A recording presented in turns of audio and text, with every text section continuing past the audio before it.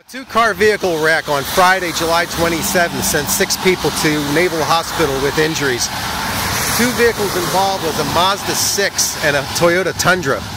State Highway Patrol troopers Chris Mattos said that the Tundra hydroplaned and ran head-on into the Mazda 6. At around this scene here, we're about 2/10 of a mile north of the Pony Farm Road intersection with 258 here in Onslow County, Jacksonville. Of those that were sent to the hospital included 2 small children and their mother. Those 3 were flown later to Vidant Medical Center in Greenville with injuries. Their names and the extent of their injuries is unknown. Highway Patrol has not released their names until notification of next of kin has taken place. The road conditions on this stretch of road were wet and it was raining. Posted speed limit here is 55 miles an hour. The driver of the Tundra was charged with numerous driving offenses, including unsafe speed and bad tires, and then had some inspection issues with his registration and his vehicle.